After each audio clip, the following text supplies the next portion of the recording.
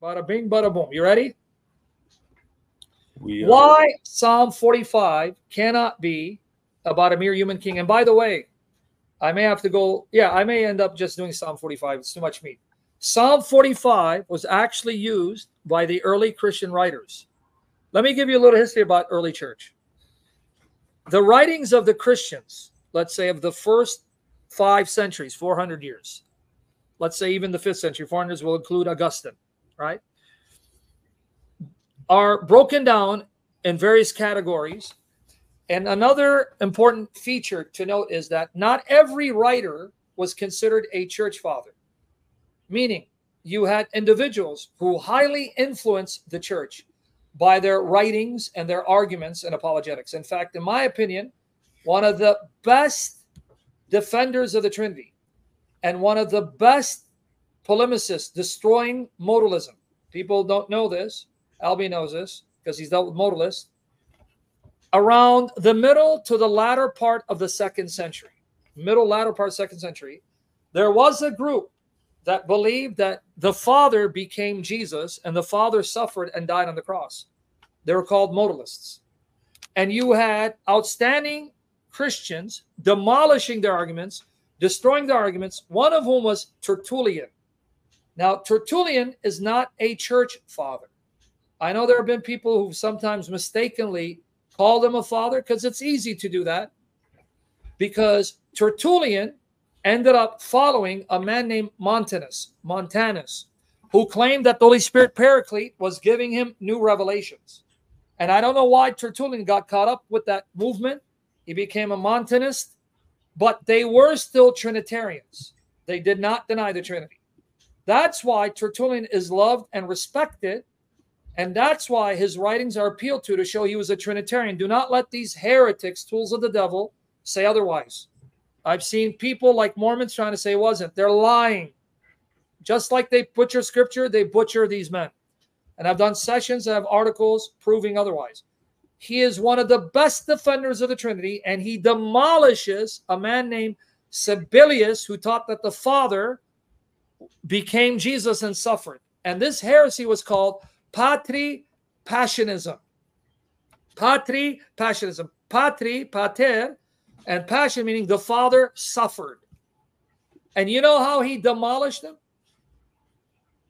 Do you know how he demolished them? Brother, do you know one of the ways he demolished modalism? How's that? Using the Old Testament to show there are at least 2 distinct persons identified as Yahweh God. That's how he demolished him. He goes, if what you say is true, that the Father becomes Jesus and there was no Son in the Old Testament, then how do you explain these? And he would quote Psalm 45, and he would quote Psalm 110, and he would quote Psalm 2, and he would quote Genesis 19:24. They quoted the same verses we quote today to show a divine plurality in the Old Testament. And he would appeal to the angel of the Lord. Not only he did that, Justin Martyr did that, and there were others who demolished. I'm sorry, he responded to Praxeas, not Sabellius. My apologies. Guys, the Lord correct all my mistakes and errors on the spot. He wrote against Praxeas, not Sabellius. Praxeas was a modalist. He believed that the Father became Jesus. In my article, I quote his destruction of Praxeas, and you'll be blown away at how much Old Testament he quotes to show that already in the Old Testament, you have proof there's more than one person who is God. I'll show you the article. See how amazing they were? So if you go to my blog, you use the search engine, Tertullian. Tertullian, you put Trinity. Tertullian and the Doctrine of the Trinity. And his writings are online for free.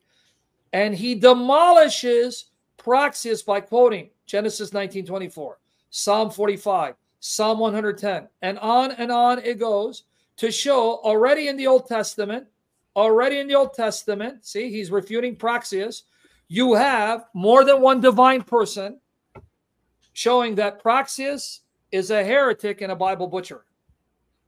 You'll see, and you go see what he quotes. And he shows that the person of the Son was there before creation. Look what he says. by unity of substance, while the mystery of dispensation is still guarded, which distributes unity into a Trinity, placing in their order the three persons, Father, Son, and Holy Ghost. Yeah, that's an English translation. Holy Ghost meant Holy Spirit. 3 hour, not in condition, but in degree. Not in substance, but in form. Not in power, but in aspect, because their power is one. Yet of one substance, and of one condition, of one power, and as much as he is one God, from whom these degrees and forms and aspects are reckoned, on the name of the Father, and of the Son, and the Holy Ghost. And he goes on and on and on to show. From the Old Testament, Son is not the Father, Father did not become Jesus, and the Trinity lives. Right? Now, why do I mention it? Because do you know that one of the texts they use to prove that the Father begot the Son is Psalm 45? You guys aware of that? And let me get you to think. Because people are like, hey, well, you just put Tertullian in the Trinity. It's there. One of the texts they use is Psalm 45. Tertullian used others to show that Psalm 45 speaks of the begetting of the Son. The begetting of the Son. So I'm going to have to start with that. Can we start with that? Perfect. What's the feedback on your end? Feedback with us, besides people trying to distract and getting muted. No, it's all right. Yeah, they get muted. They're dogs. Now, what's beautiful, this section here, he actually argues before creation, the Logos of God, which is his reason existing within him, whom he summoned forth.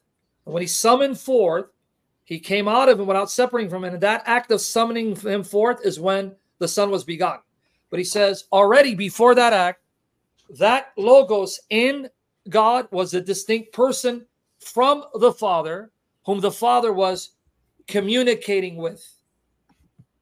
So yet even not then was he alone, for he had with him that which he possessed in himself. And he goes on a huge explanation of how when you reason within yourself and you talk to yourself, it's as if there's a second person. But he says that's simply an analogy, because it's not a second person in you. But even though it's not a second person in you, it is a second person in God.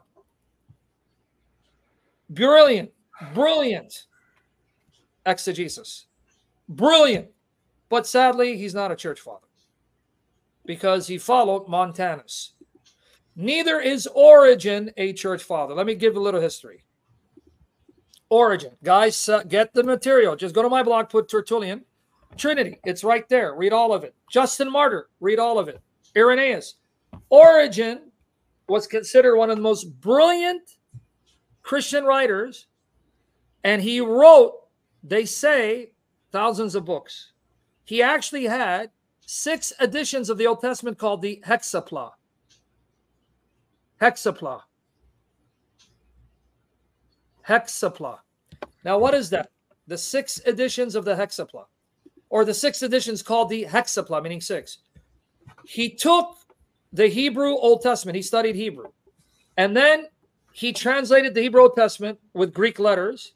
And then he also included the translation of the 70 Septuagint. And then he included the translations of Symmachus, Aquila, and Theodotion. You may not know this. In the 2nd century after Christ, you had 2 proselytes, 2 converts to Judaism, and another individual, 3 individuals called Theodotion, Aquila, pronounced Aquila by some, right? Symmachus, who translated the Old Testament into Greek to compete with the translation of the 70 that was done before the time of Christ. So he took the 4 Greek versions of the Old Testament, the Septuagint, translation 70, Symmachus, Theodotion, Aquila, combined them in one volume with the Hebrew Old Testament and the Greek translation of the Hebrew called the Hexapla. The man was brilliant. He knew languages. But the reason why he's not considered a father, he tried to combine Neoplatonic thinking, the views of Greek philosophers that heavily influenced him with Christianity, and he came up with a monster. For example, he actually believed in pre-existence of souls, that all of us, our souls pre-existed. He also believed that there were levels of deity, gradations of deity. So the Father was a greater God than the Son, and the Son was a greater God than the Holy Spirit, and yet he believed all three of them are uncreated. They had no beginning. So he believed in pre-existence of souls, because that's Neoplatonic thinking, you know, the realm of ideals and forms and so on. And he tried to sandwich that with Christianity. So he came up with a convoluted, garbled form of Christianity. And then another thing he taught that I learned from Bart Ehrman. A lot of people don't know this about Bart Ehrman. Bart Ehrman is a scholar of the Greek New Testament, and he's a scholar of the Greek writers. The early Christian writers, 2nd, 3rd, 4th centuries, he reads them in Greek. And he's actually published some of their writings in Greek and translated them. Bart Ehrman is a bona fide scholar of Greek, and he knows church history. Sadly, though, his biased views skew his interpretation of the data like it does with the Bible. But I learned this from him. In his book, How Jesus Became God, he has a section on the 2nd, 3rd, 4th century Christian writers, and he mentions their views about the Trinity and the deity of Christ. And he mentions that Origen believed this. Watch this. Because remember, Origen being influenced by Plotinus, Plato, Aristotle, all these Greeks, you have the realm of ideals, right? Forms and so on. He believed that we pre-existed as souls. Okay? That before I became flesh, I already existed as a soul. So he believed that the human Jesus' soul pre-existed. And according to Bart Ehrman's reading of Origen, the Logos saw this one soul and was so drawn to that soul because of its purity that he attached that soul to himself and made that soul inseparable from himself. Well, that's a form of Nestorianism. So Origen, though died still in union with the church, is condemned as a heretic because of these views. Everyone got it before I move on? Got it. You understand what he believed? Because he believed in the pre-existence of souls, that all of us before we became flesh were there as souls and then sent into flesh bodies. So the human Jesus, his soul pre-existed. And so the Logos saw this soul and was so drawn to the purity and sinlessness of the soul, he made that soul inseparably one with himself. And I learned that from Bart Ehrman. I'm like, wow, that's Nestorianism, Eastern Orthodox. That is Nestorianism. And Origen also held the view that at the end, and they say that he learned this from his instructor, his bishop. And the name of his bishop slips my mind. Origen, Alexandria, Egypt, so he's African. I believe it was, his instructor was, is it Cyril of Alexandria? No, I'm sorry, Cyril's later. My apologies. Don't quote me there. I'm trying to remember the name of his instructor. One of you guys can remember. Anyway, he actually held out the belief that at the end, God would save everyone out of hell, even Satan.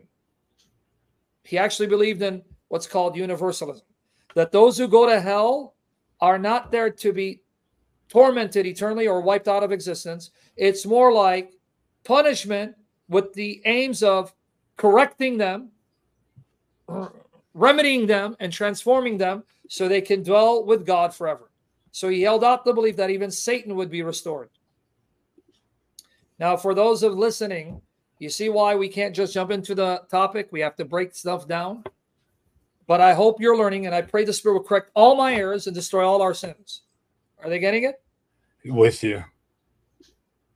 What's the reaction of the people hearing this? Yeah, some of them are shocked. Absolutely.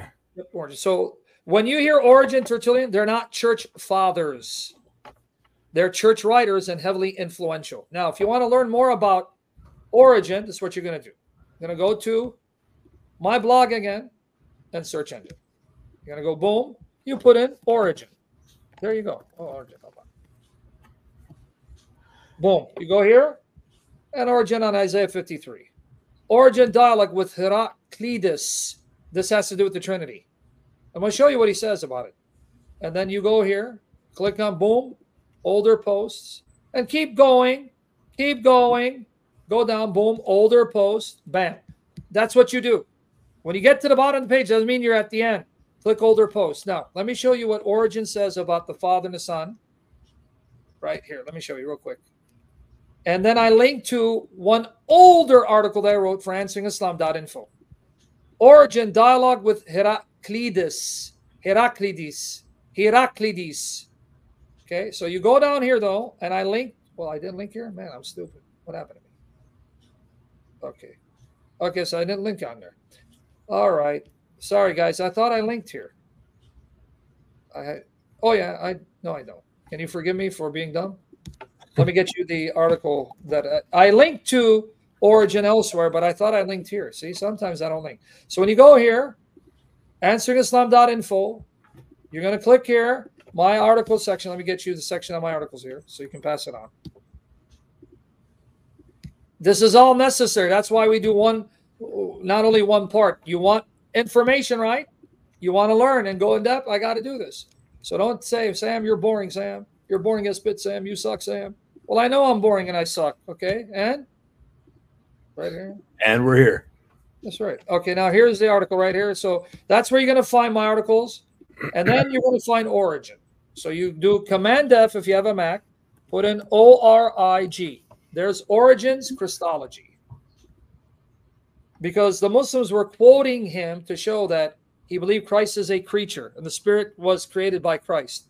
So what I had to do was go and find books and quote the experts, scholars on Origen. And I found them. And I quote them quoting Origen and explaining what he believed. And they document from what Origen wrote that he did not say the Son was created. So he wasn't the forerunner to Arius. Nor did he say the Spirit was created.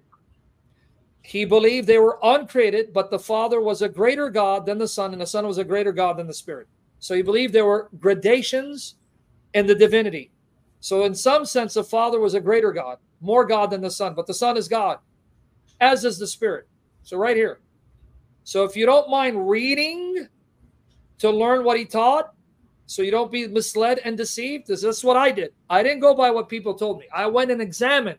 And I saw I was being lied to and misled. Right? So there you go. That's the article, so let me get it to you. All right, so here it is. But I'm going to show you what he says to Heraclides. Heraclides. Let me show you what he says to him. You ready? Mm-hmm. It's gonna confuse some of you because even Muslims have jumped on the bandwagon. Is that his best, Bishop Jose? Jose, go to Google, put in Origen, Universalism, and then the bishop that taught him. I thought the bishop was either Clement of Alexandria. I think his bishop was Clement, who taught Universal. I think. Don't quote me. Now watch what he says to Heraclides. Heraclides. I like these Greek names. You ready, guys? He's having a discussion. Okay, Origen's dialogue with a bishop. He's dialoguing with a bishop, right? Look what he says about the Trinity. So look, I say introduction. The following is an excerpt from Origen's dialogue with a bishop, which further confirms that he was a Trinitarian who believed in the consubstantiality of the Father and the Son. Origen also affirmed the physical bodily resurrection of our Savior, condemning as heresy the denial that our Lord's resurrection was physical, bodily in nature. All right, so boom. Look what he says. I also believe that what the sacred scripture says, in the beginning was the Word was with God, and the Word was God. He was in the beginning of God. All things were made by him. Without him, nothing was made. Accordingly, we hold the same faith that is taught in these words. We believe that Christ took flesh, that he was born, that he went up to heaven in the flesh, which he rose again. Now, what Origen says in his commentary on John 1 is not so straightforward. He says in John 1 that when it says the Word was with God, the Word was with God, right? One second. Screen share. Did I lose the article? What did I do with the article? Do you know? Because I'm a special kind of dummy. When he says the Word was with God, let me click on it again. It says he is with O Theos, the definite article, ton theon, the God.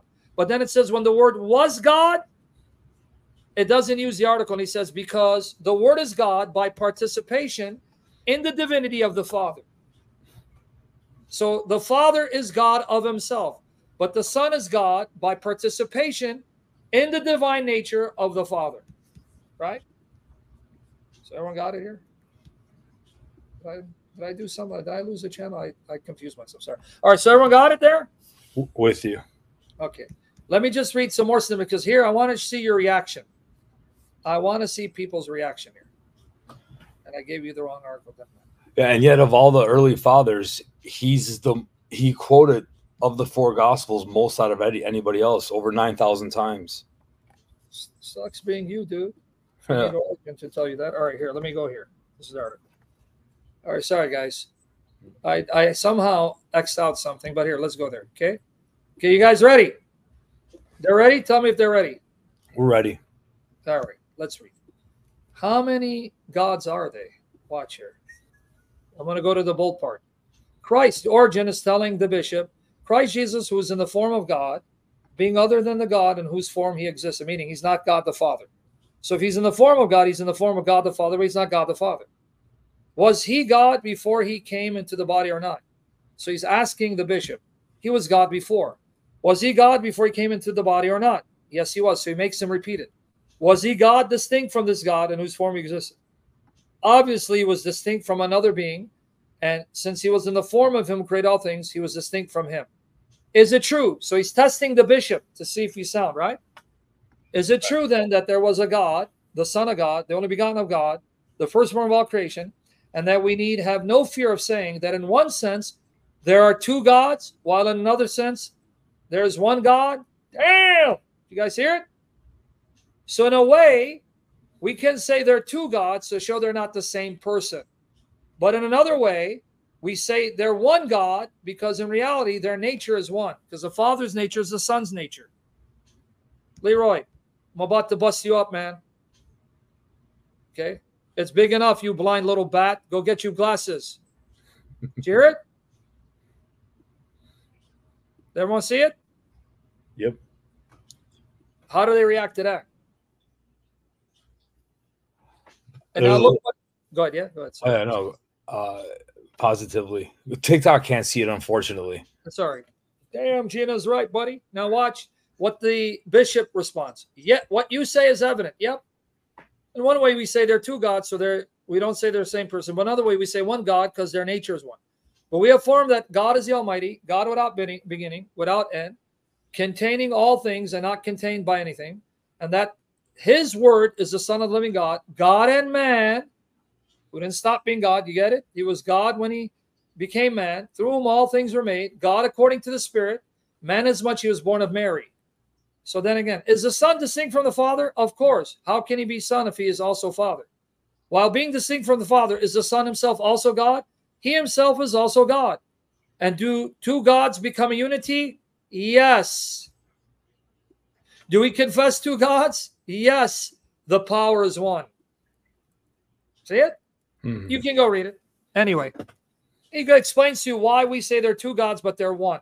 He uses the example of Adam and Eve. All right, but you get it, right? So you'll see. What he's trying to say for you, those of you who seem scandalized, this is what he's trying to say. He's trying to say that we can say they're two gods, so people don't think Jesus is the same person as the Father. But at the same time, we must say they're one God so that people don't think the Father's nature and the Son's nature are two different natures, because the Father's nature is the Son's nature, the Spirit's nature. Their power is one, their nature is one, so their Godhead is one. Hmm. This is why if you don't read them in their context and you don't let them explain what they mean, but you read back your understanding, you're going to misrepresent them, butcher their statements, and make them seem less orthodox. So he explains it there. Now, why I mention Origen? Because he's not a church father. If you hear someone saying he's a church father, either that's a slip of the tongue or it's a heretic who's lying about Origen. Because I've heard people who are not Trinitarians, who don't know church history, will say, Tertullian, the church father. He's not a church father. Origen, he's not a church father. But I've heard people who do know about church history who make a mistake, slip of the tongue, will say church father. Because sometimes we speak too fast, and sometimes we speak off the cuff, and we make mistakes. Not everyone can be as perfect as me or as infallible as me. So take it easy. You with me there? With you. All right, so take it easy, guys. So now let's go to Psalm 45. First, let's show how Psalm 45 affirms the beginning of the sun. Are you ready, mister? Ready. This is all to whet your appetites.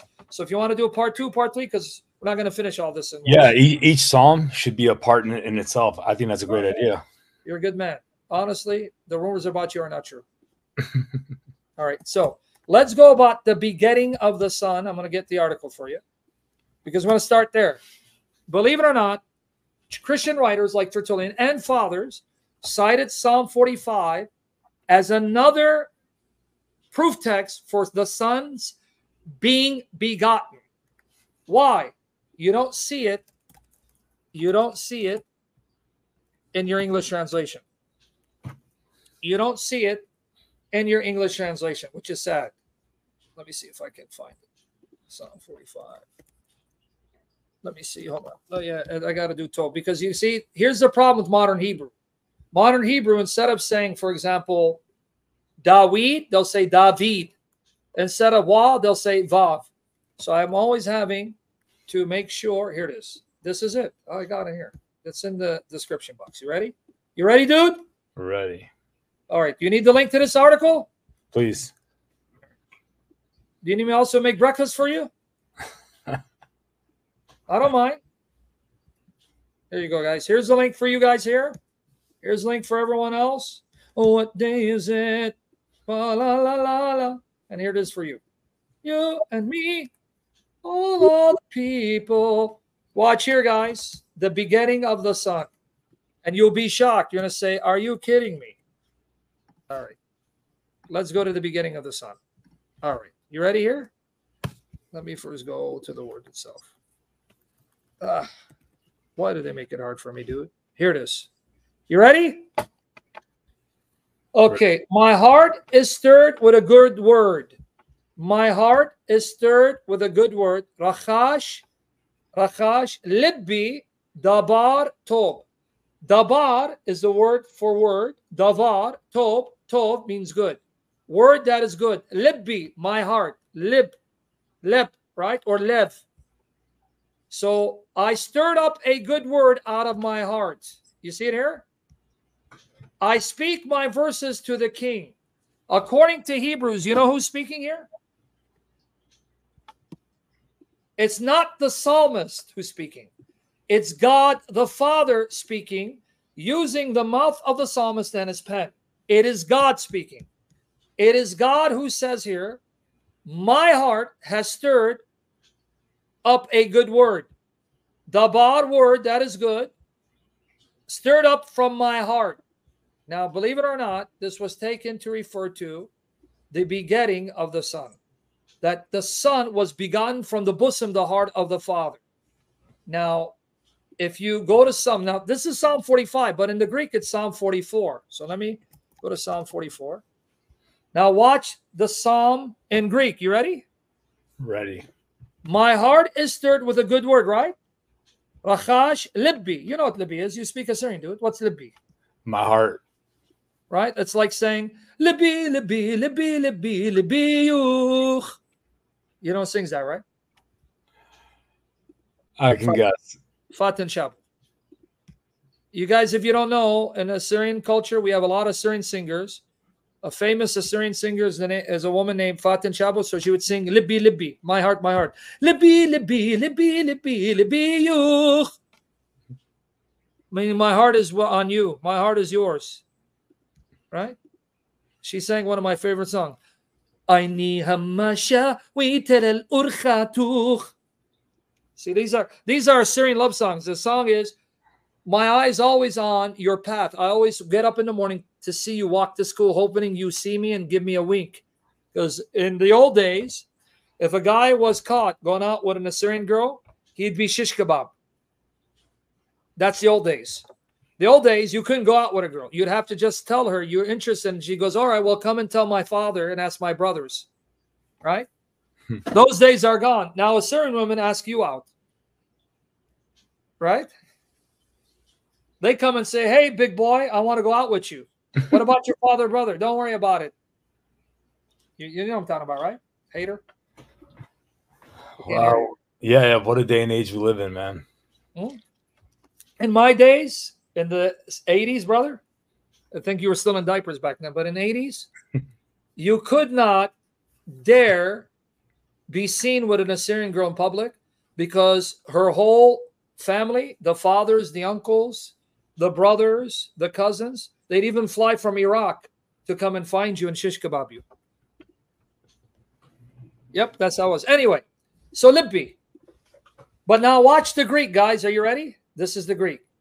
For the end, for alternate strains by the sons of Korah, for instruction, a song concerning the beloved. It's a song about who? The beloved. Tu agape tu. It's about the beloved, the one whom the speaker loves. I'm going to show you how this phraseologies of Jesus and why the early church saw this is the Father speaking about his love for the Son and begetting the Son. Why? Because Hebrews 1 quotes it about the Son. You see how brilliant these early Christian writers were and these church fathers were? They didn't have Logos. They didn't have a cord. They didn't have internet. They couldn't carry the Bible in 2 volumes, but they studied the Bible with such passion and understood the scriptures with such passion and believed in their heart that Jesus was all over the Old Testament. They found Jesus everywhere. They found Jesus everywhere. And they read in Greek, whoa, wait. Psalm 45 is quoted in Hebrews 1 about our Lord Jesus. So let's go to Psalm 45, which in the Greek, Psalm 44. Oh, wow. Tu agapitu. One of the titles of our Lord. But then watch here. My heart has uttered a good word. Ech or ex iri u. You Greeks. Zatu he cardia. That's the word for heart, like cardiac arrest. Mu logon. Agathon. Logos. Logon. Logos. Word that is good. I declare my works to the king. My tongue is the pen of a quick writer. So I say the reason why this psalm readily lends itself in support of Christ's eternal begetting is because it not only mentions the word, Dabar Logos, title ascribed to the Son. He is the Word. In the beginning was the Word was God, right? The Word was God. Not only that, the Word became flesh, right? Here you go. But also because the psalm is specifically just to the beloved, to agape tu, a term which the New Testament ascribes to Jesus as God's uniquely beloved Son. You are my beloved Son. O viusmu, o agapitus. There it is. O viusmu, o agapitus. He is the beloved. And what does the psalm say in Greek? This psalm is to the beloved, to agapitu. And who's the beloved?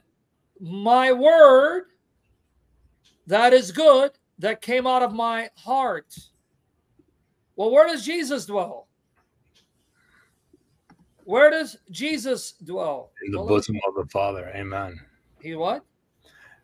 In the bosom of the Father. Sorry, I thought you were asking me, Sam. No, it's okay. You can answer. That's fine. Because now let's see where he dwells. And notice, he is the beloved. You've loved me from before the foundation of the world. John 17:24. The beloved, right? Colossians 1:13. The kingdom of his beloved Son. Tu viu tis agapis autu. But notice, he is in the bosom of the Father. The logos of the Father, who comes out of the bosom of the Father. And what's in his bosom? His heart. This is why the Voice translates it straight from the Father's heart. Does anyone see the first connection with Jesus? That's beautiful, Sam. Amen. That's not me. You know where I got it from? I didn't know this until I read the early church. I got it from the church here. Tertullian. How do you think I discovered this? because of these amazing, mind-blowing, holy martyrs, theologians, writers, and fathers of the church. When I read and I saw they're quoting Psalm 45, I'm like, why? Oh, I see why. Look, Tertullian. He believes that when God said, let there be light, that's when the word came out of his heart. Look what else he quotes. Okay. He quotes Proverbs 8:22. Look, they didn't have Accord. They didn't have BlueLetterBible.com or Bible Gateway or Bible Hub. They didn't have the Bibles in between two covers. And yet from memory, as they're writing, they're citing verse after verse. Here, Genesis 1:3, Proverbs 8:22, Colossians 1:15. But now watch Psalm 45. And his only begotten also, because alone begotten of God, in a way peculiar to himself, from the womb of his own heart, even as the Father himself testifies, my heart, says he, has emitted my most excellent word. He just quoted Psalm 45, verses 1 to 3. Did everyone get it before I move on? Absolutely amazing. But did you catch who said those words according to Tertullian? Not the psalmist. Not the psalmist. The psalmist was simply the mouthpiece and the pen. It was God the Father speaking. It wasn't the psalmist. It was God the Father using the mouth of the psalmist to speak the words of the Father to the Son, and then he wrote it down by inspiration of the Holy Spirit. Amen. In other words, if you agree with the early church, the entire Psalm 45 is about Jesus, and it's not referring to any other Israelite king. So now my question to you Christians is this. Are you going to follow modern scholars? Are you going to follow even modern Catholic, Orthodox, evangelical scholars who will disconnect with the early church and their understanding? Or are you going to go with the early church that taught to a T, this is the Father speaking to the Son and no one else? Early church. But if you don't know the early church, you'll be easily swayed by modern scholarship that, in comparison to the early church, they're jokes. They're a joke. Look at how many scripture he quotes. And where do we get this from? And where does he address this? Against Praxeas. He used Psalm 45 to show Praxeas, you don't know what the hell you're talking about. Because the word was there in the Father, and then he was begotten out of the Father's heart even before creation. See it? I want it to sink in. They all got it? Absolutely. What's the feedback on your end from TikTok, dude? It's beautiful. Beautiful. All right, how about Cyprian? Watch here. That same Christ is the word of God. Cyprian, what does he quote? In the 44th Psalm, which is Psalm 45 for us, my heart has breathed out a good word. I tell my works to the king. Also in the 32nd Psalm, by the word of God, that's Psalm 33, were the heavens made fast, and all their strength of the breath of his mouth. Also in Isaiah, notice how much Bible he knows. He says, here's where you're going to find Jesus, Psalm 45. He is that good word that God emitted out of his heart. Psalm 33:6, where it says, by the word of the Lord, Yahuwah, and the Greek word is logos, were the heavens made, and by the ruach, in Hebrew, pneuma, the spirit of his mouth. Psalm 33:6 was used by the early church as a proof of the Trinity, because if you look at the Hebrew word for breath, Psalm 33:6, it's ruach, spirit. And in Greek, it's pneuma. Literally, it's by the word of God, the word of Yahweh, and the spirit that came out of his mouth, did God make the heavens and the stars. Okay, sink it in? Yes, sir. All right, now, so here, Cyprian quotes Psalm 45. And notice he also says Christ is the hand and arm of God. Look at how much Old Testament they know. He's saying, see, in the Old Testament, Christ is called the arm of God and the hand of God. In other words, we didn't invent this stuff. They knew it before we existed. So when we think we discover something, they're laughing at us. Ha ha, you morons. We already know this before you. Look, this is him. 1,700 years ago, before you and I existed. Quoting Old Testament, he is the arm of the Lord. He is the hand of the Lord. He's the word of the Lord God. What else is he? He's the angel of God, and he's called God. Right? We didn't come up with anything. They already knew it. Novatian. Novatian. And who is he refuting? Watch who he's refuting. Watch here. Treatise concerning the Trinity. Okay? Okay, now watch. What Old Testament text does he cite to show the Trinity and that Jesus was already there as the eternal Word who was begotten from the very heart, spiritual heart of the Father? Okay, well, he quotes Revelation 19:13, right? That he is the Word of God. His name is called the Word of God, right? But now notice this part. And not without reason. My heart has emitted a good word, which word he subsequently calls by the name of the King. Inferentially, I will tell my works to the King. He just quoted Psalm 45. And then he combined it with John 1:3. For by him were made all the works, and without him was nothing made. And on it goes. See? Everyone got it? For those of you guys on TikTok, you guys got to get this article. Either go to my YouTube or Sam's Rumble page. I posted it in the chat, or Sam's Rumble page, or simply go to answeringislam.blog and Type it in. Type it in. Okay, so everyone got it, huh? There you go. Now, so what do we started with? That Psalm 45 is God singing praises to his begotten Son. It's not about any other king. So the question is, are you going to believe God? Well, of course, we all believe God. But more specifically, are you going to believe the early church's understanding that Psalm 45 has nothing to do with any Israelite king? Any Israelite king. Sorry, I don't know why I went to my page here. Right, sorry about that. I'm trying to go here. Let me see. I'm trying to find the article. Has nothing to do with any Israelite king. Talk about it's not safe anywhere anymore. I mean, seeing you is hard enough, brother. You with me there? Yes. Dude, what? These, anyway, Lord have mercy. I'm trying to find the article. Sorry about that. Has nothing to do with any Israelite king. All right, let's go here. What day is it? La, la, la, la, la, la, la. It's in the description box, but anyway, I just want to Messiah Adonai. Here it goes. It has to do with the Messiah, the Son of God, right here. This is the article. Everyone with me there? With you. All right. Sorry, guys. I thought I was going to go back to my article, but I took you through a tour of TikTok and Facebook and Twitter and Instagram. And this is like, right? Anyway, sorry about that. Because I have too many pages open, I don't know what is what anymore. All right, but now we're here. So do you guys agree with the early church? Do you agree with the early church? Psalm 45 is not about Solomon. It's not about David. It's not about Hezekiah. It's God the Father glorifying his Son, singing to his Son, magnifying his Son, identifying his Son as the good word that came out of his heart. He begot him out of his bosom, the Son whom he loves, and he glorifies as the God, the Lord, who reigns forever, whom all will glorify and praise.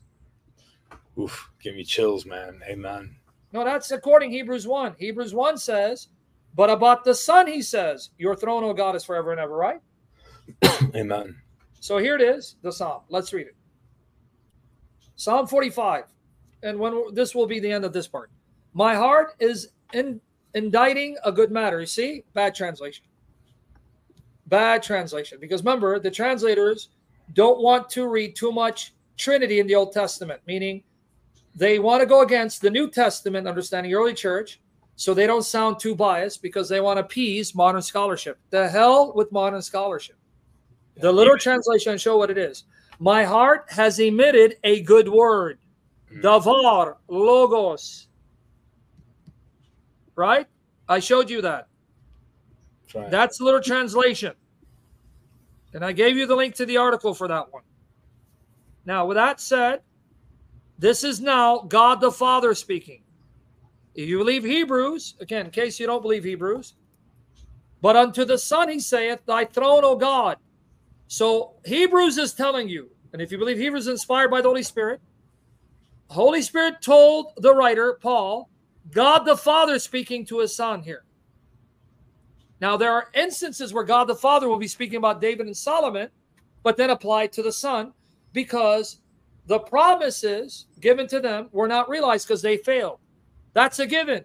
But here, from beginning then, it's about the word that the Father emits out of his heart. That cannot be said about any human king, and I'll prove it. What else does it say that cannot be true of any human king? It's got to be the eternally begotten Son, who is one with the Father, uncreated, of the same essence, who became flesh. Why do I say it's got to be? Watch. I speak of the things which I have made touching the King. Of course, Jesus is the King, the Son of the King. My tongue is the pen of a ready writer. So meaning that the Father will use his spiritual, allegorical tongue, and then the psalmist will write it down. You have me there? Absolutely. All right. Because the psalmist wrote it down for God. So he says to his son, gird thy sword upon thy thigh, O most mighty Gibor. Well, if you know Isaiah 9:6, one of the names of the child born who reigns on David's throne is Gibor. Il Gibor, God the mighty, with thy glory and thy majesty. And I've written an article where every description attributed to the king is attributed to Yahweh Almighty, glory and majesty. But here's where it's going to get juicy. Thy throne, O God, Elohim, is forever and ever. The scepter of thy kingdom is the right scepter. Thou lovest righteousness and hatest wickedness. Therefore, God, you God, your God, thy God, so you're Elohim, and you have an Elohim over you. Well, how can he have an Elohim over him if he is God? Because he became flesh. Amen. He became flesh. Well, I got to go off camera because I got to get my cat. He became flesh. Yeah, I got it. Well, yeah, because my cat is out all day. All right, so became flesh. All right, so because he became flesh, here, kitty, here, kitty. There, see, I knew it. There she is. Here, kitty, come on in, kitty. Get inside, kitty. Come on, man. Think you own me like all the other women in my life. Think you own me, huh? Is that what you think? All right, now, sorry, guys, because of my cat. You know, my cat's more important than Albie. See, Albie can feed himself. My cat, who's going to feed her? Kitty. All right, now, let's go here. So, thy throne, O God, is forever. So you're the God who reigns forever. Your God, meaning I, God often speaks of himself in the third person, has anointed thee with the oil of gladness above thy fellows. Now, Hebrews tells us who these fellows are. Who are these fellows of his Son? If you want to know the answer, it's Hebrews 2. You read 9 to 18. Amen. There we're told that the fellows of his Son are redeemed believers, the physical descendants of Abraham, the physical believers, because there we're told that he's not ashamed to call us his brothers, sisters. He became flesh and blood in order to exalt us, glorify us, and restore to us the dominion that we lost.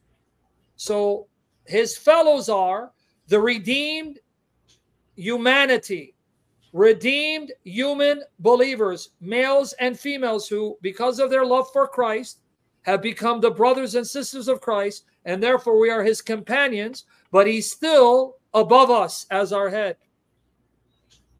Hebrews 2, verses 9-18, for the cross-reference, for the proof. Everyone got it? Absolutely. Bell Rock, you are a dog and a piece of garbage because Jesus is not the Father. And if you think you want, you can prove it. I'll give you the link so I can bury you in your fake God, you tool of the devil. Jesus is the Father, and you're your dog. If Jesus is the Father, then you are your own female dog that you feed. Anyway, everyone with me there? Yeah. Now watch here. I like how you laugh. I don't know if it's just like trying to appease me. You better laugh from your heart, brother, because on the day of judgment, you're going to be called to account if you were fake laughing. Be careful. Anyway, now, number one, he's called Elohim, right? Right. But now this other title, this is the title that's the knockout. Because the Unitarian heretics will tell you that the Messiah, who's merely human, is not called Adonai, he's called Adoni. Adonai is used for God, but it's never used for the human Messiah, Jesus. Here's their burial. Watch. Now it's talking about the king and the queen. Now, in light of the New Testament, we know who the queen is. It's the church of the Lord Jesus Christ. And I give you all the evidence and the articles. So shall the king greatly desire thy beauty. Queen. Why? For he is thy Lord, and worship thou him. Now, the Greek word for worship is proskenio. The Hebrew is shacha yishtichava. It does mean worship, but not always. But how do I know it means worship him? The queen is called to worship the king because this word Adonai, you see it here? Right. Ik means your. Ik meaning you, yours, right? Your what? Do you see the word here? It's your what? Your what? What's the word, dude? Sorry, I lost it. I'm trying to, because it's very small on my screen. It's Oh my goodness! Hold on, let me. And worship thou him. Yeah, let me enlarge it, man. I thought it's big enough for YouTube. It's huge on my screen. What's the problem? For YouTube, it's good. I'm on StreamYard and I'm looking at it. It's very small for my eyes. All right. Well, all right. Do you see it now, mister? Okay. Ik.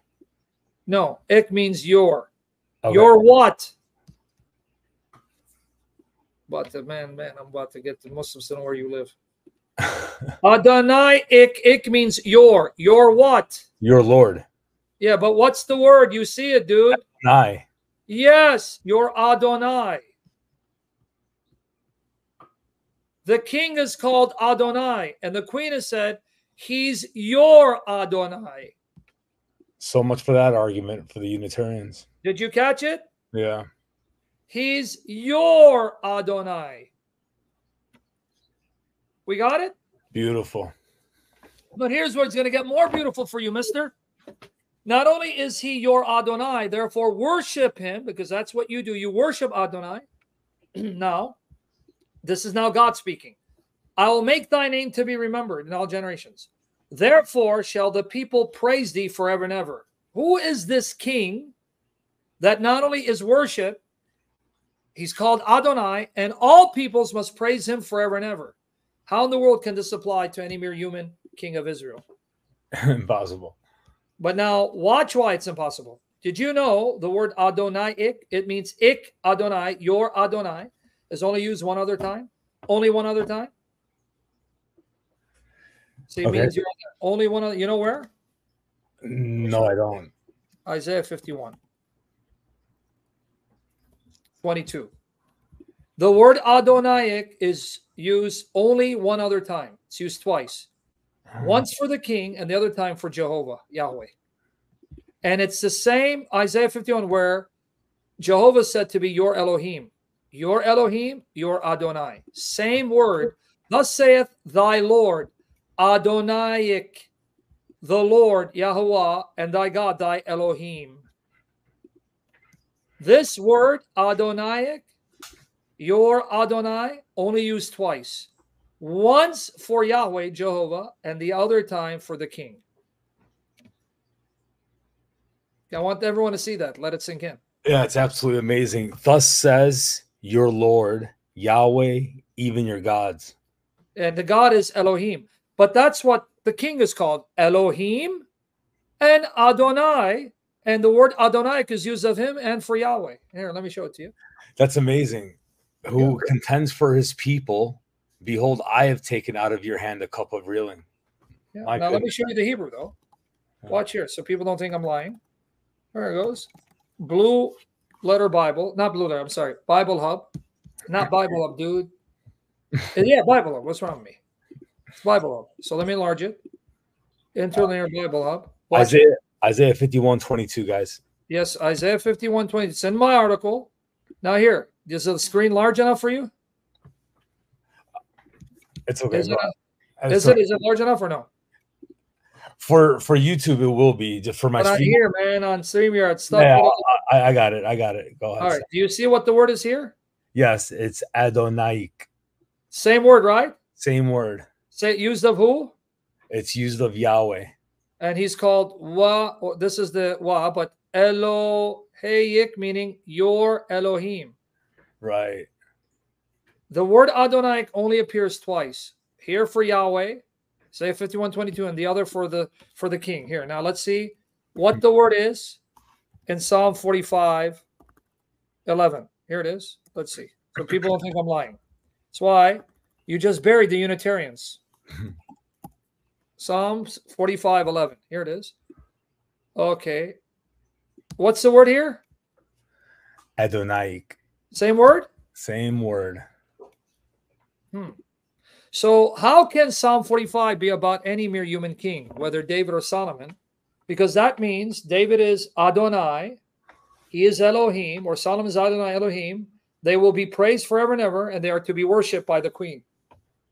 I'm praying everybody understands what Sam is saying here, because this is burial. It's done. It's done. You better believe it's done. You better believe it's done. Yeah, because Sam, I never. So this is good, man, because I'm learning this for the first time myself over here, brother. I've done sessions on this. That's why I know you've been busy. But here, but now you want me to give you more connection that this king cannot be David or Solomon or a mere human king. Absolutely. Let's finish, because we'll do this part one. So what do we establish? He's Adonaic, right? Correct. Used only one at a time of Yahweh, which is why she's to worship him. Now the queen, you see why? Because he's your God. He's your Adonai. And he's Elohim, right? Amen. And he rules forever? Forever. And then on top of it says, thy throne, O God, Elohim is forever and ever. He will be praised forever and ever. And that phrase is used for Yahweh in the Psalms. Yahweh is the one who's praised forever and ever. But now let's go a little deeper. The Greek has it this way. Thy throne, O God, O Theos, Psalm 44:7-12. So verse 7 and 12 in the Greek. And then it says, because the king has desired thy beauty, for he is thy Lord, Kyrios Su, the Lord of you, Kyrios Su. All right, but now watch. It says, your throne, O God, is forever and ever, right? Right. But now watch here, Lamentations 5:19. Thou, O Lord, Yahweh, remainest forever, thy throne from generation to generation. Virtually the same language. Boom. Same language, right? Yeah. So in Lamentations 5:19, Yahweh, he reigns forever, and his throne is from generation to generation. Psalm 45:6, God the Father says to the king, your throne, O God, Elohim, is forever and ever. Right? And remember, he's called Mighty One, Gibor. Psalm 45:3. You remember that? Here, let's go back. Correct. Right. I remember. Yeah, and this is the king, right? Yes. Okay. So here it is. Here it is. Gird thy sword upon thy thigh, O mighty, right? Mighty One. O mighty, almost the mighty. Gibor, right? Right. And he's Elohim. All right. Elohim Gibor. Psalm 40. This, okay, well, and he's the king, right? Right. Surprise, David. Isaiah 9:6-7. The king who will reign on David's throne, who is born a child, a male child. For unto us a child is born, Yelad Yulad, meaning he will be born of a woman. Born a male child, who's a son given. And the government shall be upon his shoulder, and his name shall be called Wonderful Counselor, the Mighty God, El Gibor, the Everlasting Father, the Prince of Peace. So wait, Psalm 45, the king, obviously he's going to be a Davidic king. He is Elohim. He is Gibor. He is Adonai. He is worshipped, and he'll be praised forever, and he reigns forever. And yet here's a child born who is El, singular form for God, Gibor. And how long does he reign? The Prince of Peace, the increase of his government, and peace there shall be no end, upon the throne of David, upon his kingdom, to order it and to establish it with judgment and with justice from henceforth, even forever. The zeal of the Lord of hosts will perform this, so he reigns forever. Amen. And yet in Isaiah 10:20-21, the words El Gibor, guys, use of the child, again, if you're missing it, Isaiah 9, 6 to 7. The child born, meaning he'll be born of a woman, he's called El Gibor. All right. But then you go to Isaiah 10, 20 to 21. The same prophet in the next chapter says that El Gibor is the name of Yahweh, Jehovah. Isaiah 10, 20 to 21. And it shall come to pass in that day that the remnant of Israel and such as are escaped of the house of Jacob shall no more again say upon him that smote them, but shall stay upon the Lord, that's Yahweh, Holy One of Israel, and truth. The remnant shall return, even the remnant of Jacob, unto the mighty God, El Gibor. Yahweh is the mighty God, El Gibor, in Isaiah 10, 21. The child born is El Gibor, mighty God, in Isaiah 9. What's going on here? And now you guys know how the Old Testament cites it, right? Here it is. But now, what about the rabbis? Are you ready? What about the Jews? Did the rabbis interpret Psalm 45 as a psalm of King Messiah? Yep, here it is. This is now the Aramaic paraphrase, the Aramaic translation of the Psalms, right, by Jews. They translated the Hebrew Psalms into Aramaic by Jews for those Jews who could only read and write Aramaic, called the Aramaic Targumim, plural, Targum, right? And if you want to read it online, here it is. Bam, bada bing. Here it is online. It's in my article. Let's zoom in because you guys think I'm lying. Sam, you're just making up stuff. You're a liar, Sam. You're worse than Muhammad. You lie, Sam. Here it is. Boom. Let me get you the link for it itself. Right there. Boom. Sam. You're a liar, Sam. You're such a liar, sir. You're just a tool of Satan, Sam. Though you're a handsome tool, you're still a tool of Satan. You get it? Damn, homie. My eyes playing tricks on me. That's right.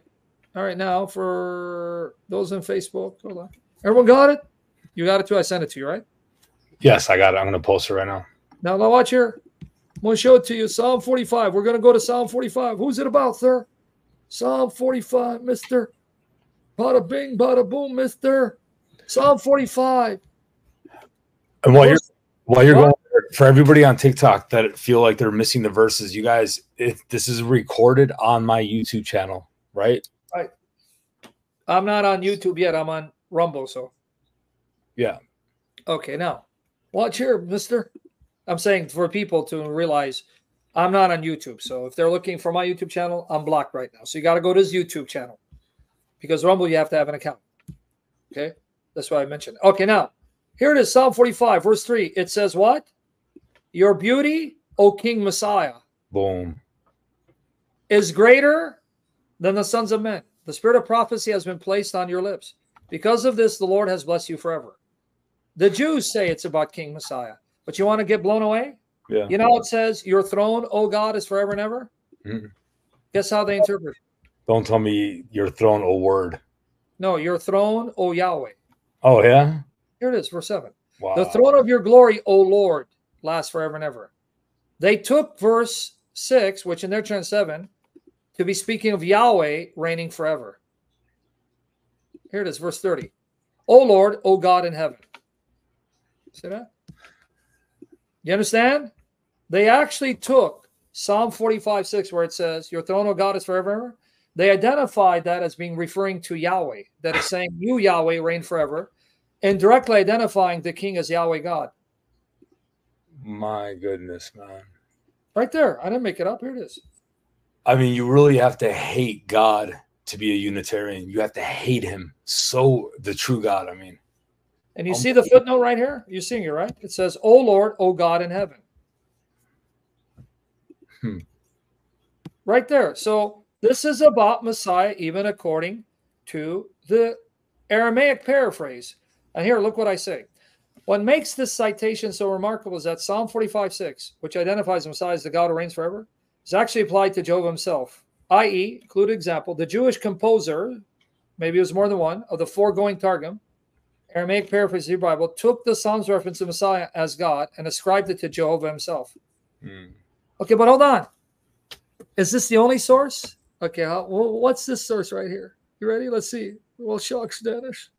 Dennis, shucks. We're almost done, shucks. We're going to go down so you can see what I'm quoting here. Mister, It's a long one, but it's worth it. I'm going to wrap it up. Where are you quoting, Sam? Sam, what the hell are you quoting? Sam, I think you're a liar. Well, I got to quote this, man. Hold on. This is Tehillim, Tehillim, I say Tehillim, but it's Tehillim, Psalms, translation and commentary by Rabbi Avraham Chaim Feur, Mezora Publications, Volume 2, Psalm 45, pages 562, 575. This is a commentary and a translation of Tehillim. That's the Hebrew for Psalms. Tehillim, but it's Tehillim. Who translated it? Rabbi Avraham Chaim Feur. Brooklyn, 1978, Mezora Publications, Volume 2, pages 562, 575. Well, shucks, then what's going on here, sir? Now, let's go back up. Let's see. What does he say? Who's this about? This is Psalm 45, guys. Psalm 45, Jewish translation. Who's it about, mister? Let's go up. It's a long one. I don't know if I can quote all of it. Here you go. Let's start at the top. My works befit the king. This song befits the king Messiah. And he tells you which rabbi, Radak.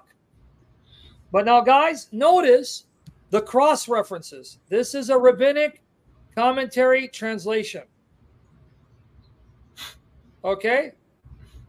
And notice they're going to quote other Old Testament passages that they believe is about Messiah and tie it in with Psalm, like the New Testament does. Quote several verses, different writers, combine them together because it refers to the same thing, right? Mm-hmm. Okay, so here it says the song is about King Messiah, right? Right. But I'm not sure. This refers to the all-inclusive excellence of the Messiah, of whom the prophet says, now he quotes Isaiah 52:13 about the Messiah. Behold, my servant shall be enlightened. He shall be exalted, lifted up, and he shall be very high. Ibn Yahya. That's another rabbi. Accordingly, God has blessed you for eternity. The king of the Messiah shall endure forever. Ma'iri. You guys saying that? The rabbis are combining Psalm 45 with Isaiah 52:13, saying it's about King Messiah. Again, gird your sword upon your thigh, Almighty One, your majesty and your splendor, in consonance with this opinion that this psalm describes the Messiah. Radak understands the sword as a regal weapon, so that he's going to come and kill Gog and Magog, right? Anyway, any other references? Let's look. All right, so here, verses 4. Radak understands verse 4 and 5 to mean, after you, Messiah, achieve your splendid triumph over the enemies, as described in the preceding verse, right? And then he goes on to say, I'm not reading all of it, because I want to show you the cross references, what they're tying in with Psalm 45, right? This is also a distinctive feature of the Messiah, as Scripture says, and the spirit of wisdom and understanding, spirit of counsel and might, the spirit of knowledge, and he shall not judge after the sight of his eyes, nor decide after the hearing of his ears. Wow! So you mean the rabbis also said Isaiah 11 with Isaiah 52:13, and Psalm 45 is all about King Messiah? True faith and sincere belief in Hashem are hallmarks of the Messiah, as Isaiah 11:5 says. And righteousness shall be the girdle of his loins, and faith the girdle of his body. Ibn Yahya, Nora Tehilos, right? And the Targum, now he's quoting the Aramaic paraphrase of Isaiah 11, interprets Messiah will ride on a unique royal steed and ride in humility. This alludes to the excellent characteristics of Messiah, Isaiah 11:4. So they quote Isaiah 11, verses 1 to 10, about Messiah. Isaiah 52, verses 13 onward, about Messiah. Psalm 45, about Messiah. And then look, Rashi, another renowned medieval rabbi. According to Rashi, the Messiah will be able to detect a person's innocence or guilt merely by observing his face. There. This is the message of our verse. You, Messiah, personally love righteousness and have hated wickedness.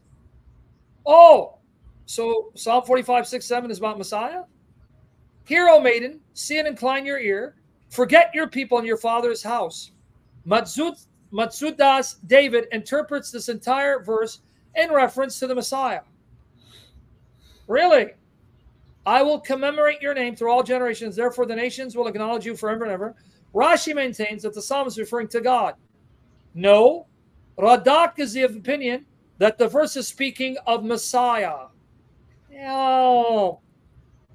Radak concludes that since Israel yearned for Messiah in every generation, therefore all nations will eventually acknowledge his universal absolute sovereignty. Damn, man.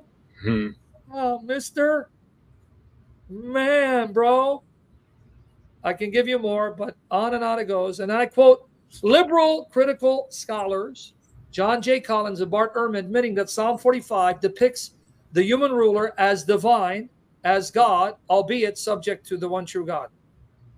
I even quote Bart Ehrman in his book, How Jesus Became God, and John J. Collins, but no need to quote it. They both admit as liberals, yes, Psalm 45 describes the king as divine, as being a God, but not on the same level as Yahweh. That's their opinion, but at least they're acknowledging, yeah, the psalm is about a human figure who is identified as being divine, a God. It's all in the article, guys. Amen. Now, with that said, look what he says here. Let me just quote one part of Ehrman, right? Are you here? Look. Oh, yeah. Look what he says about Psalm 110. Psalm 110. Look what he says here. Look, you're here? Yes. This is Bart Ehrman, guys. He's commenting in Psalm 45, Psalm 110. Any being enthroned with God is sharing the glory, status, and honor due to God himself. So he's admitting Psalm 110 is saying David's Lord will share the glory, status, and honor due to God himself. There's not a question of identity, meaning that the king is the same as Yahweh with whom he's enthroned. That's what we believe. They're distinct persons. Or absolute parity, that they're fully equal. That's not what Psalm 110 is suggesting. That's according to Ehrman. The king sitting at God's right hand is not God Almighty himself. That is clear from what is said next. God will conquer the king's enemies for him and put them under his feet. Now notice the admission. But he is doing so for one whom he has exalted up to the level of his own throne. The king is being portrayed as a divine being. This is Bart Ehrman, folks, who lives in the presence of God above all other creatures. Damn, that's Bart Ehrman, dude. But now watch what he says about Psalm 45. This is how Jesus became God. Bart Ehrman, dude.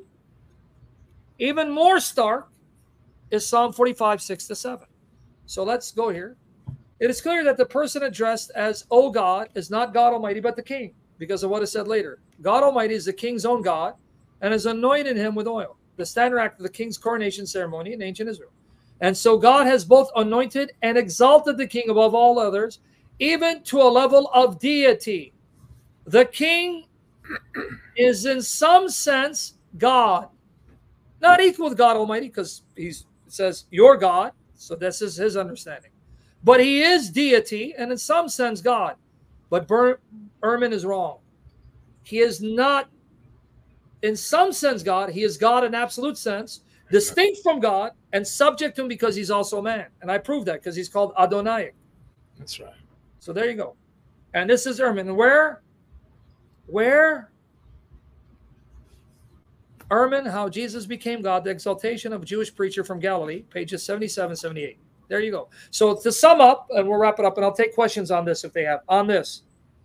1, the Messiah is identified as Adonai. 2, the Messiah is called Elohim. 3, the Messiah is described as El Gibor, the mighty God. 4, the Messiah's reign is eternal. 5, the Messiah is worshipped and praised by all peoples forever and ever. There you go. We're done. Beautiful, brother. That's Psalm 45. Now, Lord willing, if you want to come back sometime this week, we can do Psalm 110 next, and then we'll conclude with Psalm 2. Beautiful. If not tomorrow, maybe Thursday, if you're available. Yes, Lord willing, I will be. I think tomorrow, I'll be. But just to clarify, definitely Thursday, Lord willing, I'll be free. So tomorrow, you let me know. But we're done, guys. Any questions on the topic? I'll take a few. If you have a few, it's got to be on the topic. Okay. No, not right. No? Well, none whatsoever. Okay, no questions. That's it, guys. You got the materials. If not tomorrow, Lord willing, Thursday. I mean, I don't know if they're questions, so I don't want to. No, not coming to the mic. Type them out, dude. We're not going to chance it. Okay, yeah, exactly. No, we're not done coming to you. TikTok. No, text your question. That's what I'm saying. You can't trust it because then they start cussing out. No, exactly. And I don't want to ruin it because, brother, this was a blessed session. And we thank you, Lord Jesus, for being every part of this session, because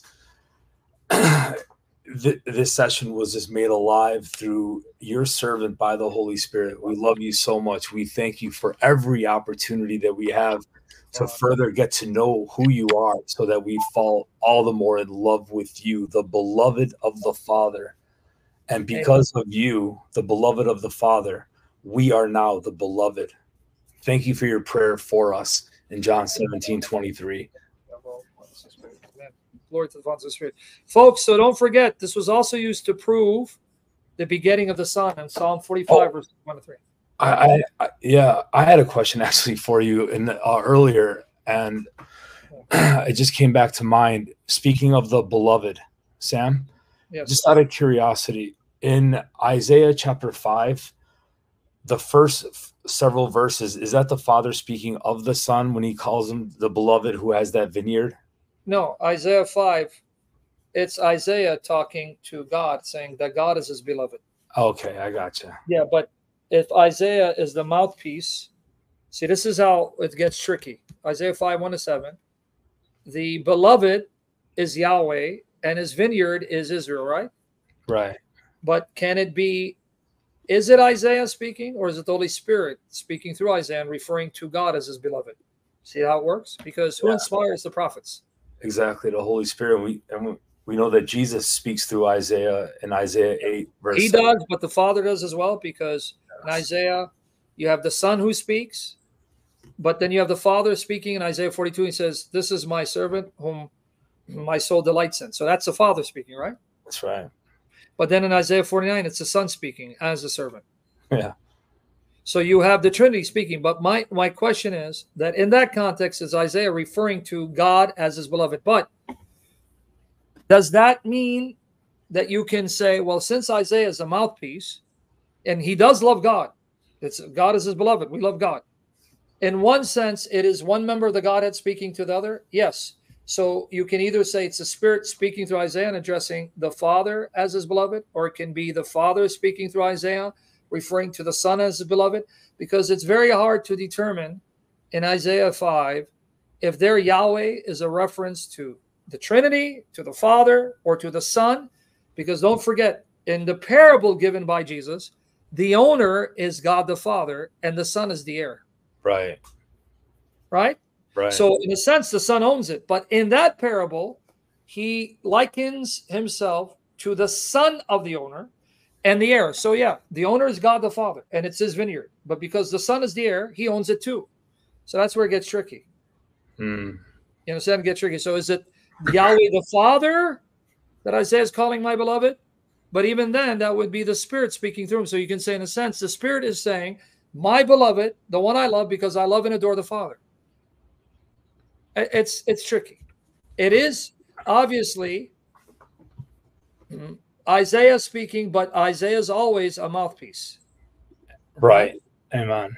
We will differentiate when Isaiah is speaking of himself as opposed to the Spirit speaking through Isaiah's mouth. Like when he says, woe is me, I'm undone. I'm a man of unclean lips, and I dwell in the midst of people of unclean lips, and my eyes have seen the King, Yahweh of hosts. Well, that's Isaiah speaking of his own unworthiness. But then when he's being used as God's mouthpiece, then it's no longer Isaiah, it's that person coming to the forefront speaking through Isaiah.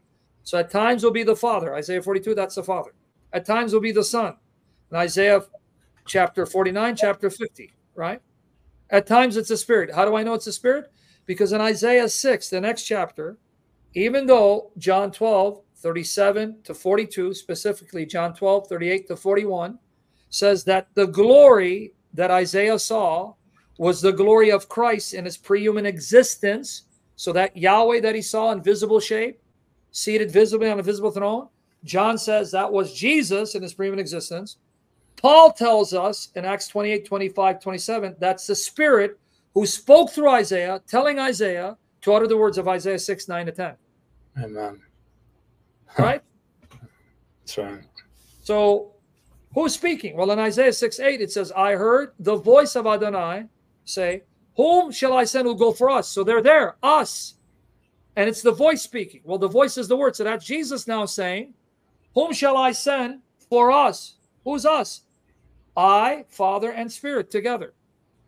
So we know the Son is speaking and appearing. But then when the Son tells Isaiah what to say, that's when the Spirit comes forward to enable Isaiah to understand the words and speak them. Amen. Right? So it's very complex. So you can say one of the divine persons is speaking through Isaiah, calling the other divine person his beloved in Isaiah 5. That you can say. And one more question, if you don't mind. Isaiah chapter 8, 5 through 8, it says, Yahweh spoke to me further, saying, then he speaks about the king of Assyria. And then in verse 8, Yahweh's speaking and says, then it will sweep into Judah. It will overflow and pass through. It will reach even to the neck, and the spread of its wings will fill the breadth of your land, O Emmanuel. Yeah, there it's now speaking of Messiah, but here's where you're going to know Jesus ends up speaking there. You know that Jesus ends up speaking there? In Isaiah 8, 17 and 18. Yes. So that's Jesus now speaking in Isaiah 8, 17, 18, because in Hebrews 2, verse 13, we're told that's Jesus speaking. Here I am, the children that God has given me. Amazing, man. Now, people don't know what you're talking about. So you just confuse people because they don't know what you're referring to, because you just mentioned Isaiah 8. And it's not just 8, verse 8, it's verse 10. Because there it says, God with us. That's the translation of Emmanuel. The word Emmanuel appears twice in verse 8 and 10 of Isaiah 8. Right. Do you see it? Emmanuel, God with us. Well, Emmanuel means God with us. God with us means Emmanuel. So it's used twice in verse 8 and 10. You want me to read it? Well, yeah. I mean, if you have it there, go ahead. Yeah, I do have it up. So Isaiah 8, verse 10 says, devise counsel, but it will be thwarted. Speak a word, but it will not stand. For God is with us. That's Emmanuel. So it appears twice in the text. So that's amazing, man. Okay, but so people don't know what relevance this has to what we're talking about. Here you go, Isaiah 8:10. Emmanuel, here it is. Ki Emmanuel. The word Emmanuel appears twice in verse 8 and verse 10. In verse 8, verse 10. So that was verse 10. You mentioned 8, but you didn't mention verse 10. And so it's saying, this is the land of Emmanuel. Here it is. Emmanuel. Emmanuel. Here they don't translate it. But in the other one they did. Why? Because of the preposition ki. For Emmanuel. It means for God is with us. Ki Emmanuel. So this means now you're going to have to explain what Emmanuel means. If you say ki Emmanuel and I say for Emmanuel in English, doesn't make sense. Right? Right. If I say for Emmanuel, it doesn't make sense. So you have to explain the preposition ki, meaning for God is with us. But God is with us is the word Emmanuel. So God is with us. And it's the land of Emmanuel. It's his land. That's what it says in verse 8. So it's the land of Emmanuel, right? The wings will fill the breadth of your land, Emmanuel. Well, then who is this Emmanuel? And because it said it's his land, whatever this Emmanuel is, in verse 10, he's the God that's with us. So he's the God that's with us, and it's his land. So who's now being called Emmanuel? Not a mere creature, because it just told you, Isaiah just said, this land is the land of Emmanuel, and God is with us. So whoever this Emmanuel is, he's the God that's with Isaiah. And it's his land. It reminds me of this teaching that you did a while back on, for us, what is it? I think, was this 2 Kings 17, 24 to 34, about the Assyrian king, and then the God of that land sent lions. Yep, 2 Kings 17, 34 all the way to 39. But yeah, when you're starting at 24, I'm sorry, 24 to 33, yes. The God of the land sent, the God of the land sent lions. Because why? the land was being defiled. And the God of that land send lions, beasts. Well, who's the God of that land? Emmanuel. Boom. It's his land. Amazing. Why are you laughing, dude? I love it, man. I love it. But this guy's going to get cooked by the grace of God. Oh, he's okay. But what you're going to have to show, let me just show the translation so people understand. Man, I hope you come. I hope you ask a question. That would be amazing. I know the questions, they suck, dude, because, you know what I'm saying? It's, it's they get away with murder even when you ask a question. Because the time limits, they suck, Yeah. That's why these cowards like to hide behind time limits instead of doing interactive discussion. Because interactive discussion, you know how to then catch them in their words. That's why if you go watch my discussion with Taylor Stewart, he started, and he was like, man, I just started whining like a narcissist. Okay, now watch what he was telling you. This guy, he changed it to Isaiah 8. All right, so some people think that the child that was to be born as a sign for the king of Judah took place during that time, but they can't tell you who the child is. It's definitely not Hezekiah. Even the rabbi said it's not Hezekiah. So then they think it's the child that Isaiah's wife birthed, because if you are not aware of it, you guys, Isaiah's wife was a prophetess. And it says he came into his wife and she gave birth, right here, verse 3. Then I drew near to the prophetess and she conceived and bore a son. Then Yahweh said to me, call his name Mahar Shalal Hashbaz. Shalalala. Well, yeah, shalalala. Now, number one, they obviously don't read. Why? Because the child that she gave birth to is not Emmanuel, because he's called Mahar Shalal Hashbaz. So if anyone tells you, yeah, it's Isaiah's child whom the prophetess gave birth, no, because Yahweh didn't say call him Emmanuel. And what does Mahar Shalal Hashbaz mean? Shalalalala. Okay. See, this is why we got to read. I may have to do an intensive, in-depth exegesis, Isaiah 7, 8, 9, 10, 11, show you. It has nothing to do with a child born at that time, because God deferred the promise to the future coming Messiah. When you click on D, the name Mahar Shalal Hashbaz means swift is the spoil, speedy is the plunder. The child is a sign that God is going to destroy Judah. Exactly. But according to Isaiah 7, the child was going to be a promise that God would save Judah. So do you have a contradiction? No, right? No, because absolutely. The king of Judah refused to accept God's sign. So God said, okay, you don't want to depend on me and rely on me, but you want to depend on those Assyrians, meaning someone like Albie and Sam, because those are our ancestors, by the way. It's not about our ancestors. Well, guess what? I'm going to give you another sign. Isaiah's child, Mahar Shalal Hashbaz, is a sign I'm going to have Judah destroyed. That's what it says. Then Yahweh said to me, call his name Mahar Shalal Hashbaz, for before the boy knows how to cry out, my father and my mother, the wealth of Damascus and the spoils of Samaria will be carried before the king of Syria. But not only Damascus and Samaria will be destroyed, he's going to destroy Judah. How do I know?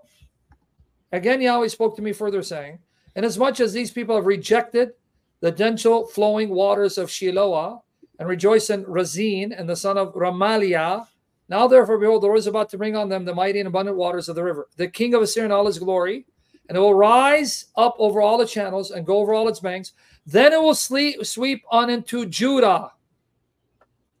It will overflow and pass through, reach even to the neck, and the spread of its wings will fill the breadth of your land, O Emmanuel.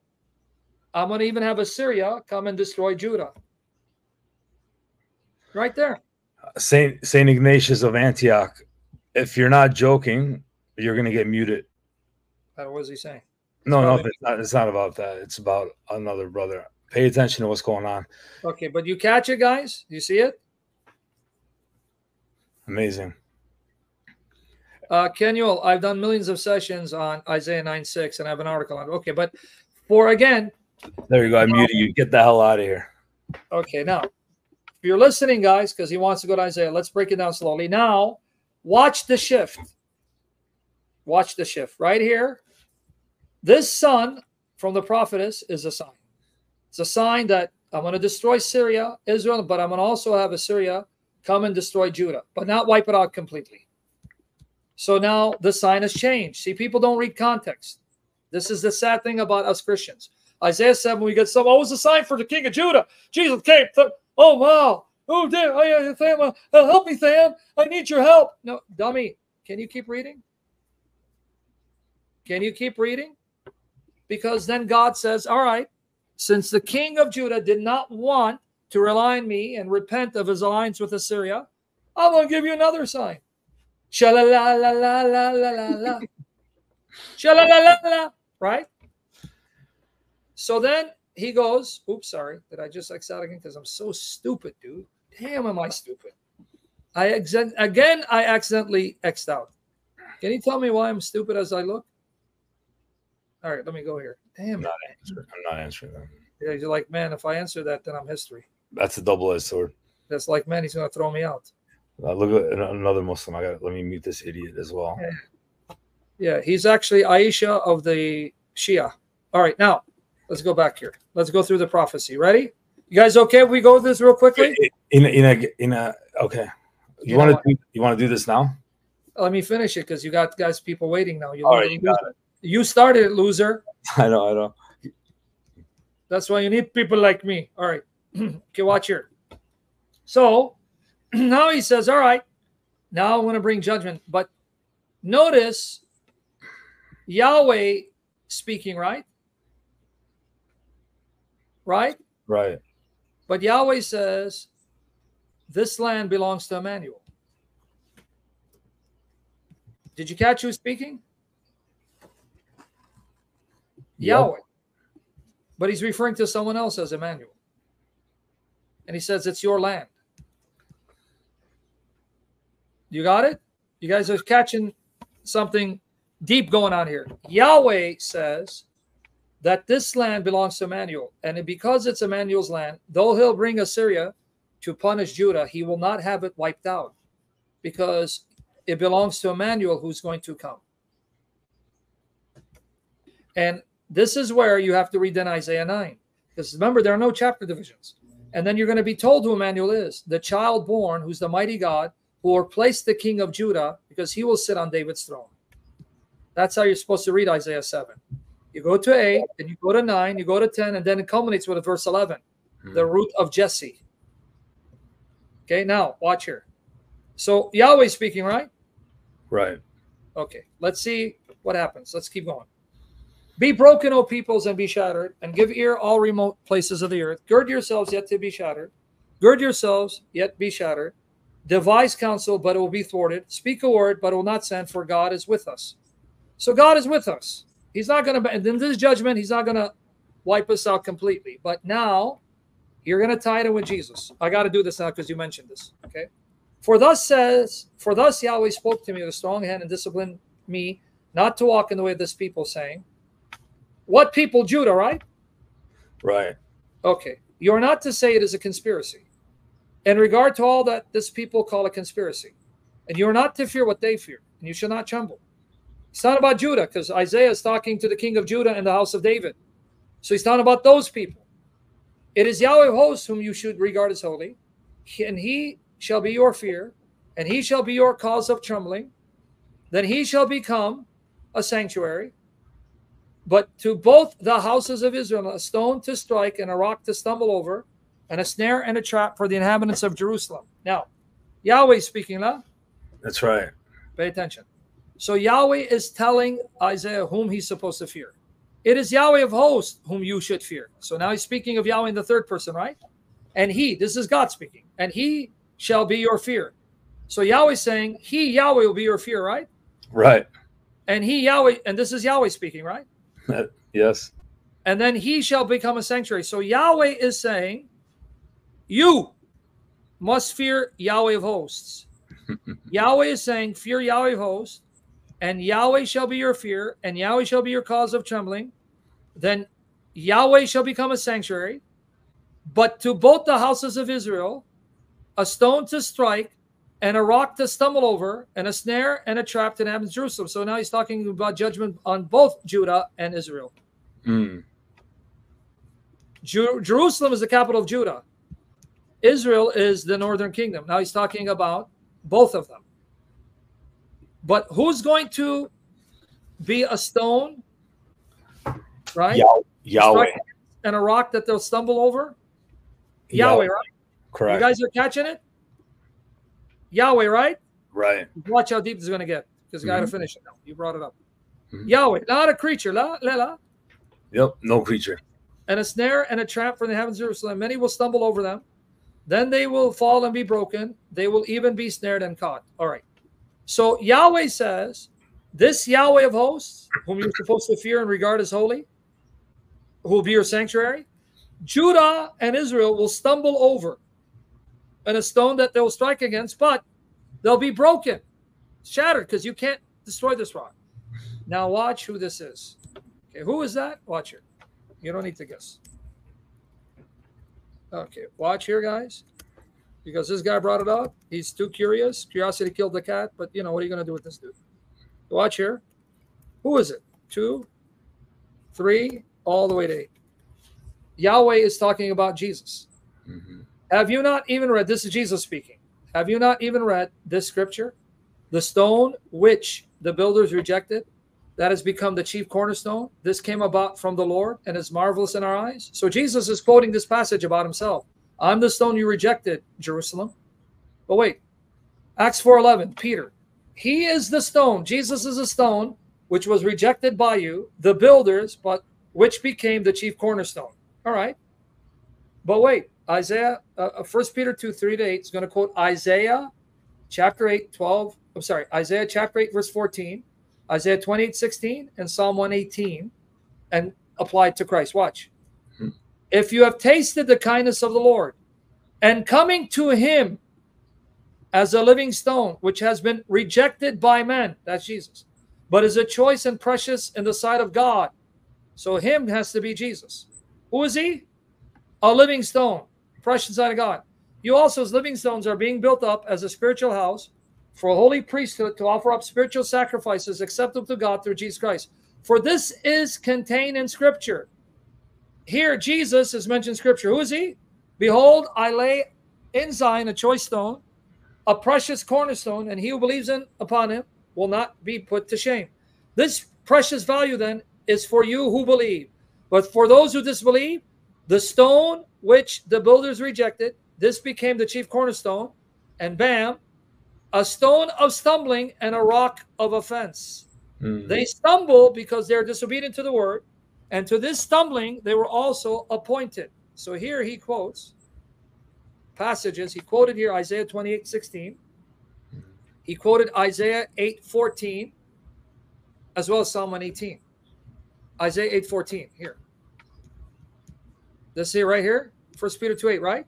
This is Isaiah 8:14. Let's go back. Okay. All right. A stone to strike and a rock stumbling over. Did you guys catch it? He's quoting the Greek version of Isaiah 8:14. But according to Peter, that stone is Jesus. But according to Yahweh, who's speaking, that stone is Yahweh of hosts. He just identified the Messiah as Emmanuel, Yahweh of hosts. Okay, now we got that over with, right? Let me make this final point because you brought it up. Because we're going to read now 16:18. Bind up the testimony, seal the law among my disciples, and I will wait for Yahweh, who is hiding his face from the house of Jacob, and I will hope for him. I will wait for Yahweh, who is hiding his face from the house of Jacob, and I will hope for him. Now here's where it gets tricky. Behold, I and the children whom Yahweh has given me are for signs and wonders in Israel from Yahweh of hosts, who dwells on Mount Zion. Okay, now when I read it here, I'm going to have to discern who's speaking. Bind up the testimony, seal the law among my disciples.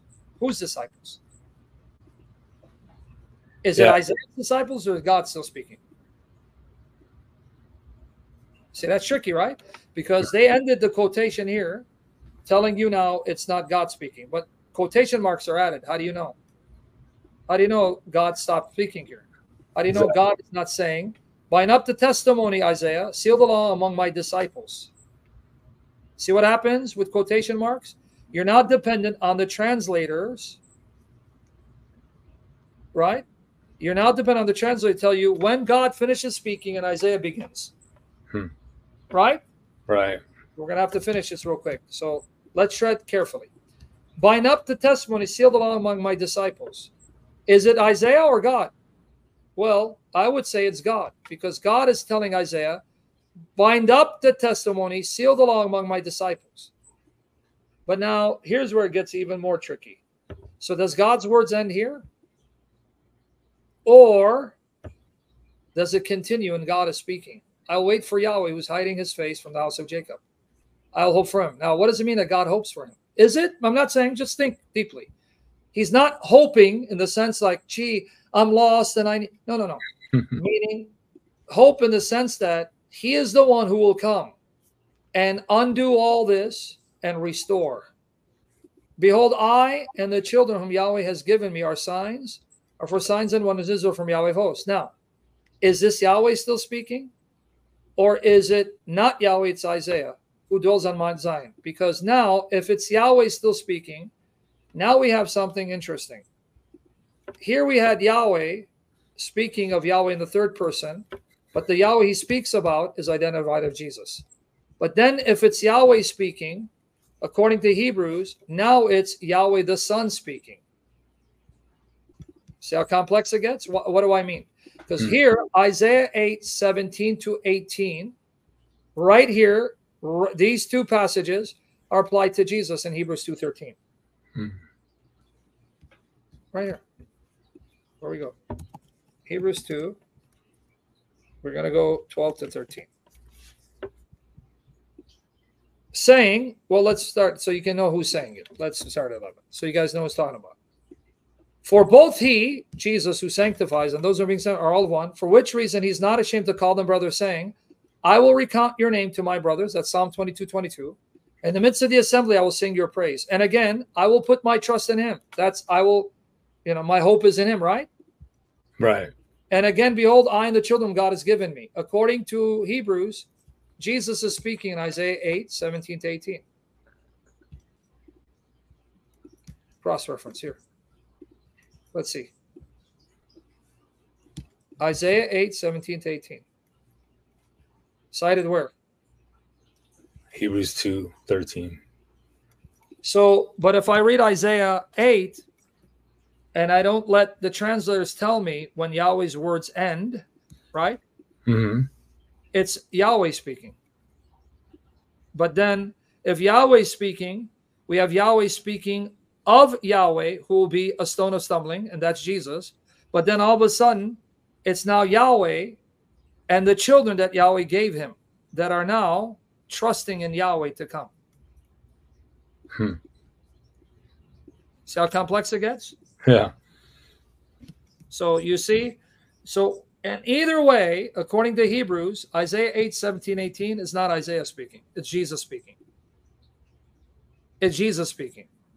So if it's Jesus speaking, then that means Yahweh is referring to Emmanuel is already there, right?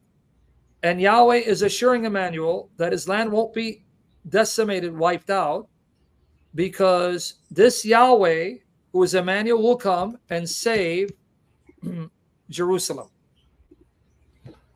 So he's assuring him they will not be wiped out completely like Sodom or Gomorrah or when the northern kingdom ceased to be. No, Emmanuel, it's your land. And the people will wait for God who will come to dwell with us, because you are the one who will come to restore. And those who reject you, you will be a stone that crushed them. It gets too complicated. You know, I'm itching to ask you another question regarding Zechariah 3. But we should save it for another time. Well, anyway, it's up to you. Yeah, we can. But you understand, Isaiah 8 needs to be really, really carefully understood and read, because it seems like you have Yahweh the Father speaking about Yahweh the Son, but then somehow Yahweh the Son now speaks to Yahweh the Father. Right? Because if you take Isaiah 8:17-18, that's not Isaiah speaking, that's Jesus speaking. Exactly. About him coming to redeem those of the seed of Abraham who believe in him and will not be destroyed because they stumbled over him. See? It's very complicated. Amazing. But obviously, if you're a liberal or if you're a modern critical scholar who doesn't want to read too much Trinity in the Old Testament and believe that distinct persons of the Godhead can speak to one another and about the other, then this is all nonsense to you. But I don't care what modern scholars have to say. I'm going by what the New Testament says, who's speaking. In Isaiah 8, 17, 18, they told me that's Jesus speaking. It's not Isaiah. Well, you say, well, Isaiah is foreshadowing Jesus. Maybe, but maybe not. Because in Isaiah 8, verse 14, that stone is said to be Jesus in 1 Peter 2, verse 8. Yeah. But that stone is said to be Yahweh himself, right? For Yahweh spoke to me, and he said to him, what? It is Yahweh of hosts, whom you shall regard as holy. He shall you fear. And it's Yahweh who is, what? The stone and a rock that you stumble over. But in 1 Peter 2:8, here, we're told that's Jesus. Amen. Yahweh said that's Yahweh. So is Yahweh speaking of himself in the third person? All right, then that's the Son speaking of himself in third person. Or is it Yahweh the Father speaking about Yahweh the Son? Okay, because if you now say that it's Yahweh speaking of himself in the third person, that the Yahweh you fear is me speaking, then now you have Jesus speaking throughout as Yahweh and not Yahweh the Father speaking about Yahweh the Son and then Yahweh the Son speaking about the Father. You see how complex it gets? Yeah, I would take it as the Father speaking about the Son, and then Peter highlights that even in 1 Peter 3:15. Yeah, but no, that's a variant greeting. See, then Yeah, you lose if you use it. That's why I didn't use it. You see, I never went there. Yeah, I noticed that. That's why I didn't go there. But you want to make it harder for yourself than get into textual critical issues? That's up to you. That's true. But then if it's Yahweh the Father speaking about Yahweh the Son, then here there's no indication that Yahweh has stopped speaking. So if it's now Yahweh speaking all the way here, then Isaiah 8, 17, 18, we're told that's not Isaiah, that's Jesus speaking. So is it now Yahweh the Son who's going to be speaking to the Father? So we had the Father speaking about Yahweh the Son, and now Yahweh the Son speaking? Or should we say it's Yahweh speaking of himself in the third person? So it's just the same person speaking, which means that it's Yahweh the Son speaking throughout. See, that's debatable. But one thing is certain.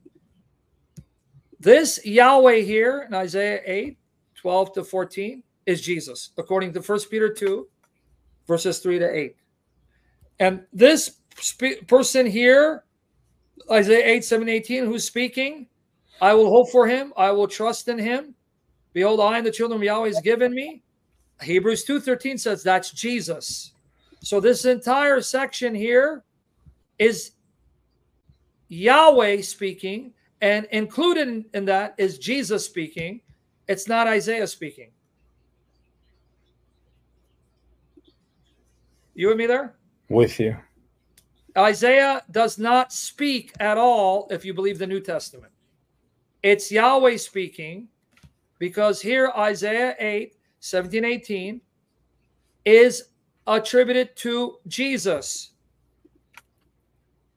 Exactly. Right? You get my point? Absolutely. Now, even if I go on, let's go a little more. I'm going to make it real quick. Sam gerek tarafında nabelet Okay, then it's your problem, dude. Then you should have done it 30 minutes ago. Now ask me a question. Stinking loser. All right, anyway. We're out of here. You are a loser, dude. All right. You got it now? But so we're done. But you spark curiosity, though.